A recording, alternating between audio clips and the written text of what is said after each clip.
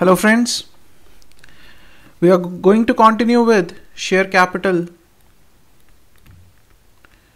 right? And we were discussing about one very important topic of share capital, that is forfeiture of shares. So we discussed what is forfeiture of shares. A person failed to pay the call money and the company sent him a 14-day notice.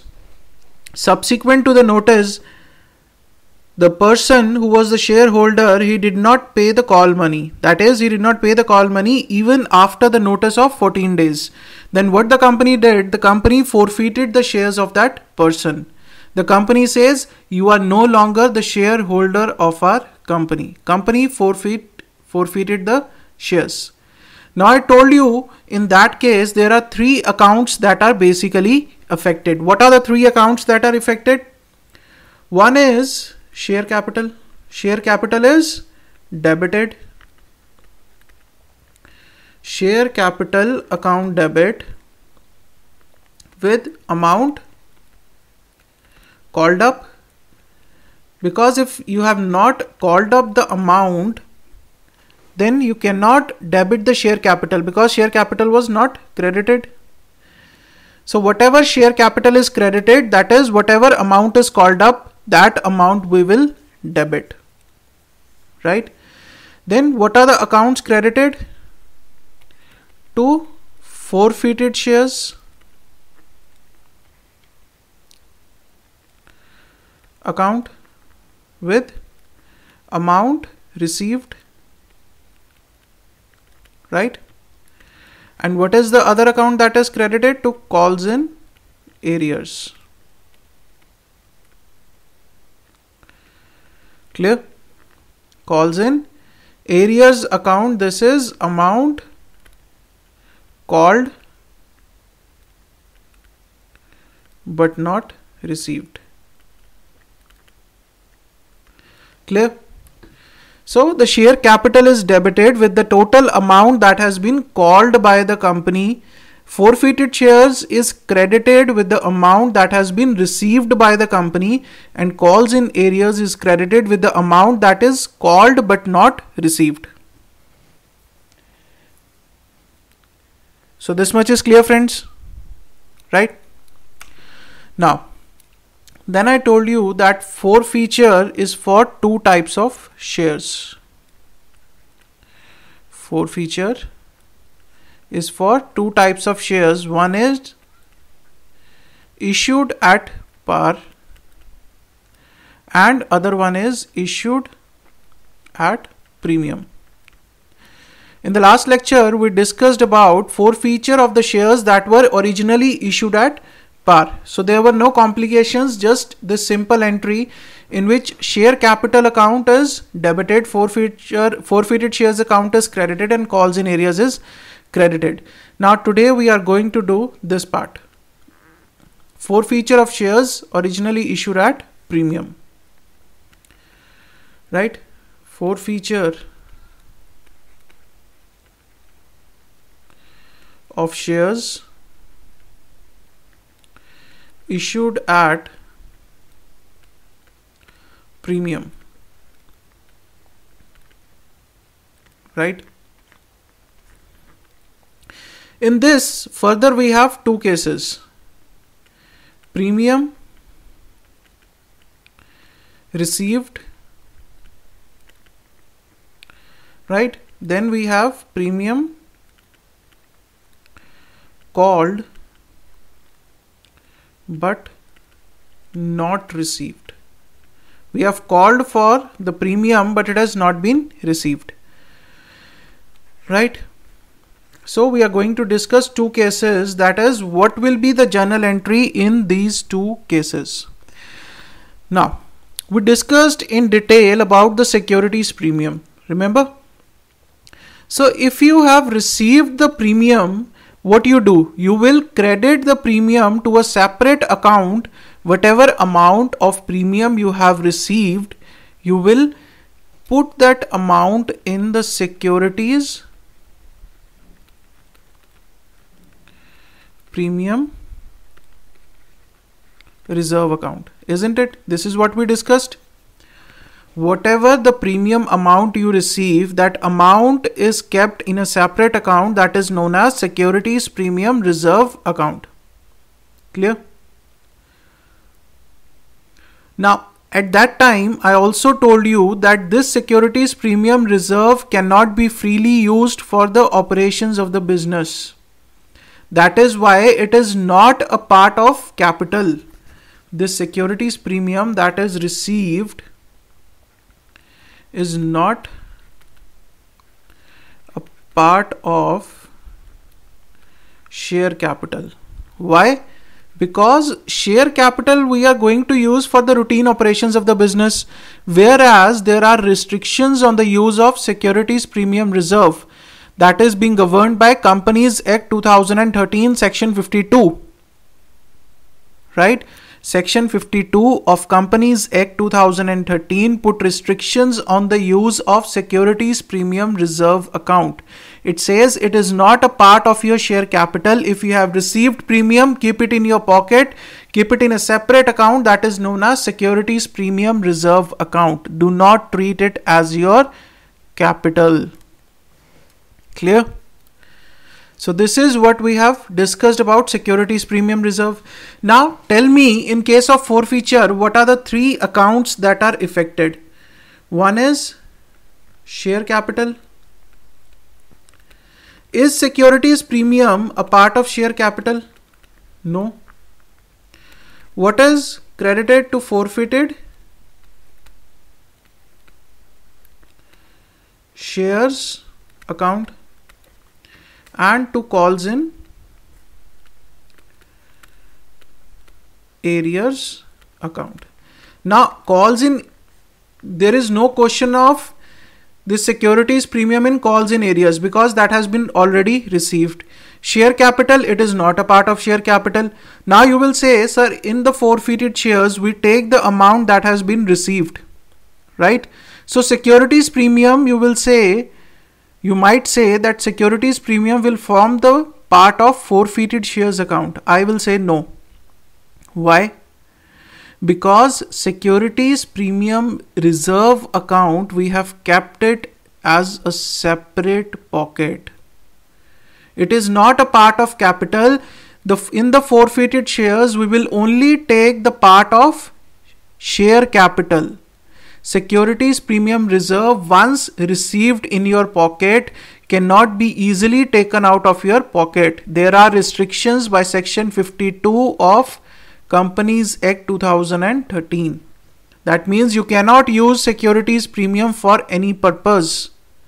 There are specified purposes for which the securities premium reserve can be used. For the forfeiture of shares, securities premium reserve cannot be used. So if the securities premium reserve account, the securities premium has been received, it will be kept in a separate pocket that is known as securities premium reserve account.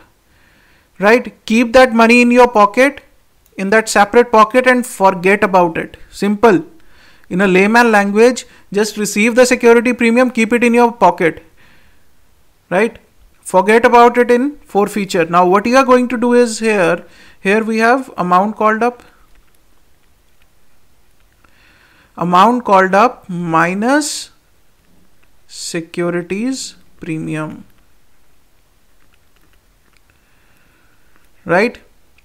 We will not consider the securities premium. We will consider the actual capital account, actual face value amount that has been called. We will not consider the securities premium. Forget about the security premium because this securities premium has been kept in a separate account and this cannot be used for all the purposes, right? So in the share forfeited account, amount received minus securities premium. Calls in arrears, amount called but not received. Clear? So this is how you are going to deal if the premium has been received. Don't worry, if you have not understood it, we are going to do a practical problem through which you will get the clarity. Clear? In the simple terms, I have told you that securities premium is received and kept in a separate pocket. That pocket is known as securities premium reserve account. You cannot take money out of that pocket without permission of section 52 of Companies Act 2013. And that section does not allow the use of securities premium reserve for forfeiture of shares. So, if the premium has been received, forget about it, reduce it from the share capital. It is not a part of share capital.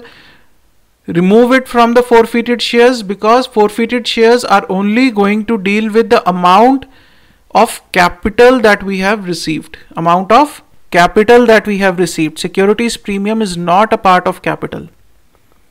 Right? And calls in areas, as you know, amount called but not received. Then what is the second case where we say the premium called but not received? In the second case, I say premium called but not received. Right? So what is the journal entry in this case? Now you have not received the premium. If you have not received the premium, you haven't kept it in the separate pocket known as securities premium. You have not kept it now. So you can deal with it. Right? So in this case, what you are going to do is share capital, account debit. See, share capital will never constitute securities premium. Remember one thing, because it is not a part of your capital. Capital is something that we are going to use for the routine operations of the business. Securities premium we cannot use for the routine operations. So it will be amount called minus securities premium, because securities premium is not my part of capital. Then you will debit the securities premium account. Securities premium reserve account, debit. Why? Because this securities premium reserve was due. What is the entry for due? Say on allotment, share allotment to share capital to securities premium reserve. This securities premium reserve was due but has not been received. If not received, you have not kept it in your separate pocket, then you can deal with it anyway. What you are going to do is, you will debit this amount with the amount of premium. Right? Then to forfeited shares, this is simple amount received, and to calls in arrears, this is amount called but not received. This amount will be including premium. Right? Because here we are debiting the premium, so we'll have the credit effect also. Only then it will cancel out.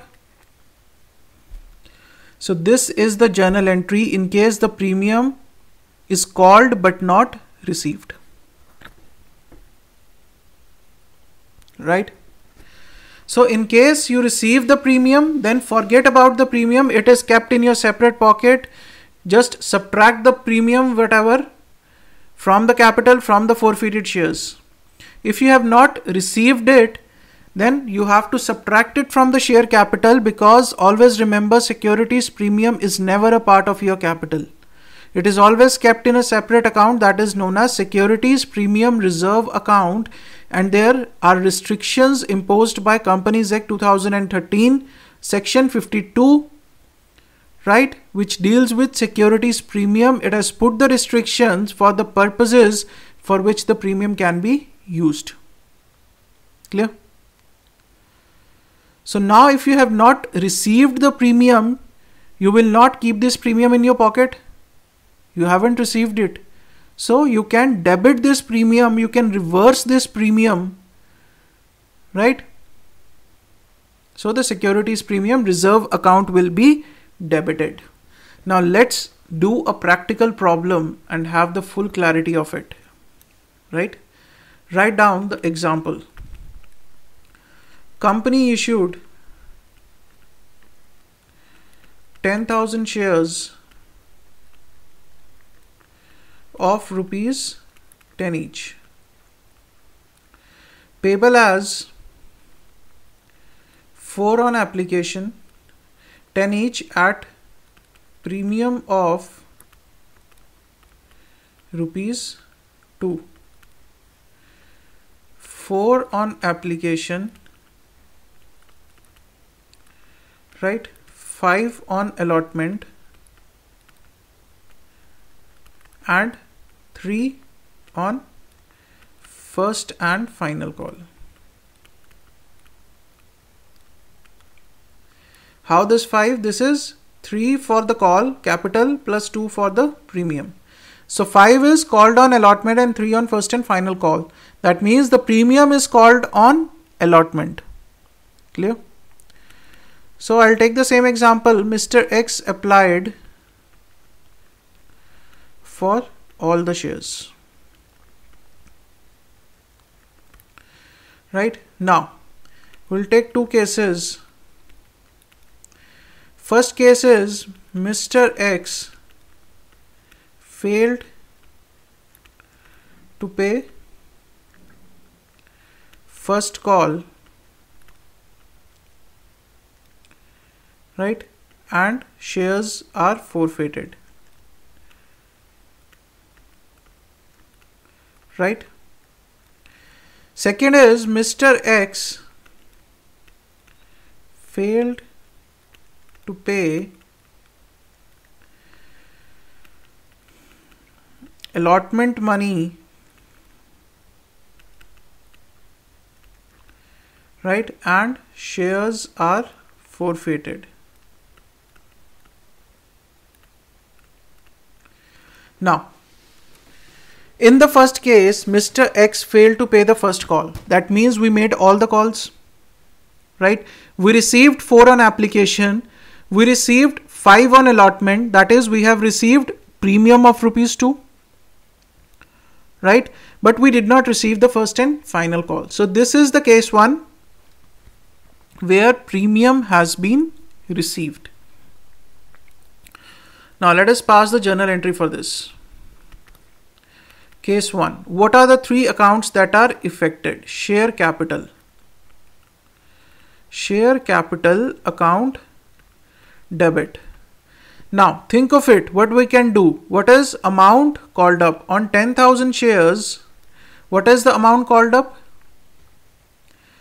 What is the amount called up? 4 plus 5 plus 3, 5, 9 and 3, 12.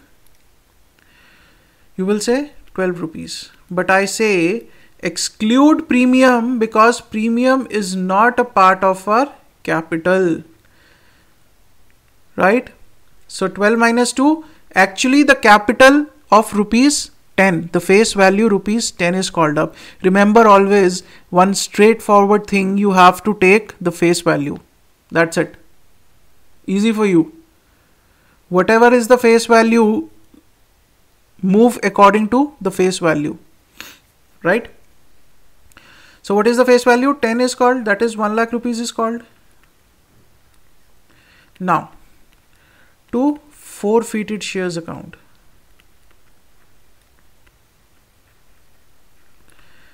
Now, what is the amount that has been received?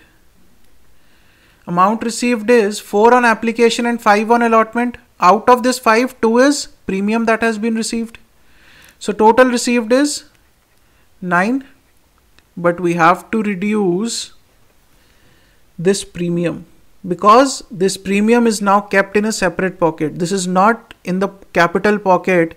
This is kept in a separate pocket and this pocket cannot be used for this forfeiture of shares. Simply remember this. So what is the amount that has been received and now forfeited? 70,000 rupees. What is left? Calls in arrears. 2 calls in arrears account.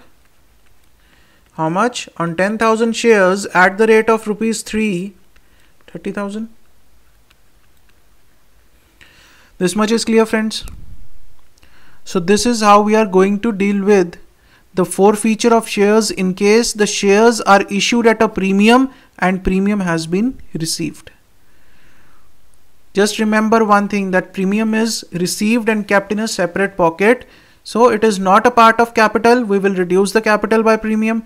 It is not the part of forfeited shares account because that is kept in a separate pocket, and we cannot take the amount out of that pocket until and unless for the purpose specified by section 52 subsection 3 of Companies Act 2013. And it does not allow taking out money out of that pocket for forfeiture of shares. Very simple. Right? And calls in arrears, amount called but not received. Clear?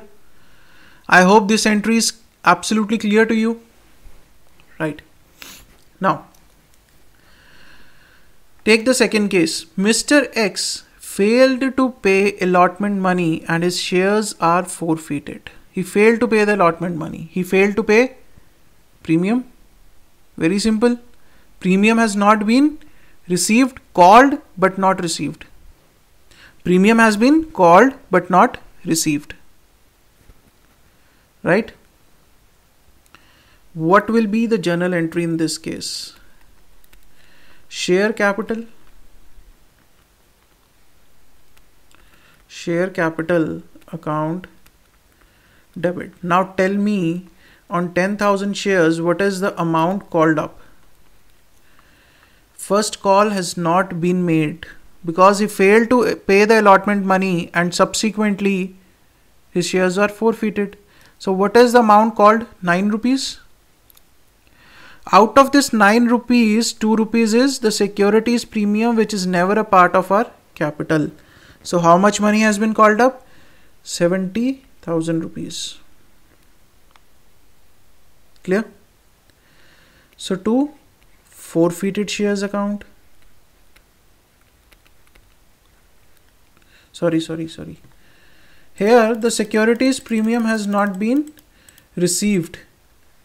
If it is not received, you haven't kept it in your separate pocket, so that can be dealt with. What is the amount of? So the securities premium will be debited. Securities premium reserve account debit. On 10,000 shares at the rate of rupees 2, 20,000. Clear? Now, to forfeited shares, what is the amount that has been received on rupees 10,000? We have received rupees for 40,000. And what is the amount that has not been received to calls in arrears? On 10,000 shares, you were called 5 rupees and you have not received 5 rupees. Is it clear?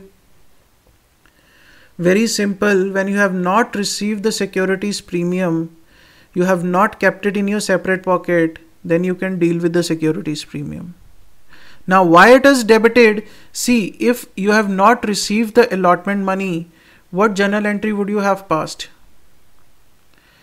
You would have passed the journal entry as share allotment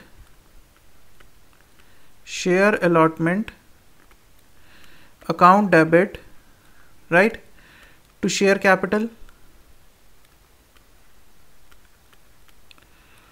to securities premium reserve account. How much on the share capital? 10,000 into 5, 50,000. 30,000 is the part of capital and 20,000 is separate, that is securities premium. Now this 20,000 has not been received. It has not been kept in a separate pocket, so you can reverse this entry, right? You are debiting share capital to cancel the effect, right?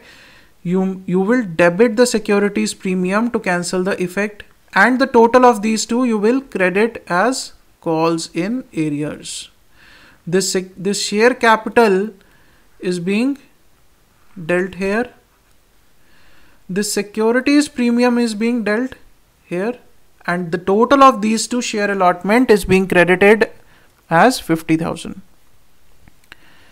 Clear? So you can only deal with the securities premium reserve account only when you have not received and not kept it in your pocket. If you have kept it in your pocket, if you have received it, then you cannot take it out for the forfeiture. Then you will have to pass this entry where you will have to reduce the amount of securities premium from the capital as well as from the amount that is received. Very simple logic. If you have not received it, then your pocket is empty. You haven't kept it in your pocket. So company law cannot govern your pocket. Company law is only governing your pocket. There is nothing in your pocket. So you can deal with the securities premium reserve. You can reverse this premium reserve, because this premium reserve is no longer receivable. What is the meaning of this entry? This entry is amount due. This entry is amount due. Now this amount is not due. This is not receivable. So you can reverse the entry. Simple. I hope this is clear to you, friends. Right?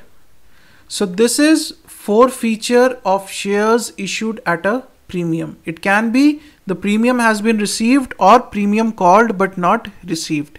If it is received, it is kept in a separate pocket. You cannot take it out for the forfeiture because it is governed by Companies Act 2013. Companies Act 2013 section 52 has locked your pocket, and they say you cannot use this money for forfeiture. So reduce the amount of capital, reduce the amount received by the securities premium amount. But if you have not received the premium, then you can deal with the securities premium reserve account. Then there is no lock. There is no lock on the pocket by Companies Act. They say reverse the entry, debit the securities premium, but it must be reduced from the share capital, because securities premium reserve account is never a part of share capital. Share capital is something that we are going to use for the routine operations of the business, but securities premium reserve account we cannot use for all the operations. This cannot be freely used for the operations of the business. Clear? I hope this is clear, friends. Right? So if you have any queries, just send me an email at ksjteaching@gmail.com. Right?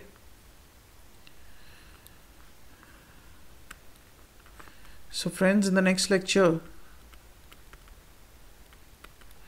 what we are going to do is reissue of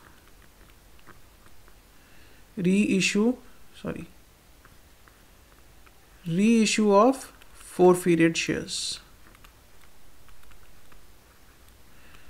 Right? So this is, in the next lecture, what we are going to do is reissue of forfeited shares. Right? Friends, very soon we'll be launching the website also, right, for KSJ Teaching, from where you will be able to download all the notes and questions. Right? So stay tuned. I'll let you know when the website is being launched. It is under preparation. Right? From there you will be able to download all the notes and questions. Right? And we will be preparing some test series also. So I will let you know as soon as the process is completed. Right?